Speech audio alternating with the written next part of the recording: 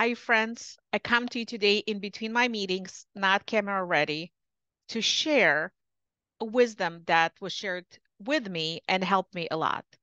For 1 second, remember the last time somebody criticized you or gave you the feedback or told you something very hurtful and negative. It happened to me recently, and what changed my ability to react to it was one of the wisdoms that I heard about Buddha.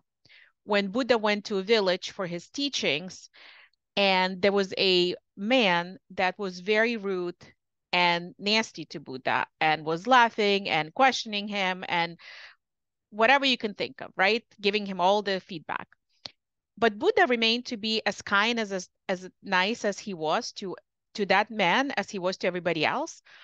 And in the evening, one of his students said, Buddha, how are you able to just be so nice to the person who was so mean, rude, and nasty to you? And Buddha said, listen to this. When somebody is giving you a gift, it is your choice to accept it or not. And I choose to not accept it from this man. Oh my gosh, it blew my mind.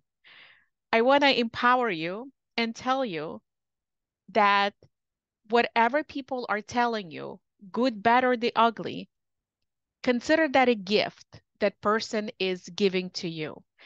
And you are, and only you are in control of whether or not you want to accept it. Are you going to accept it, take it in, think about it, ruminate, feel victimized?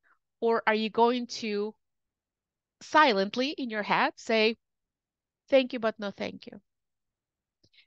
I wish you, my friends, to not accept any gifts you don't want and if you fail to do that, and sometimes we all do, and you get upset and something happened and you react, then maybe think back and say, you know what?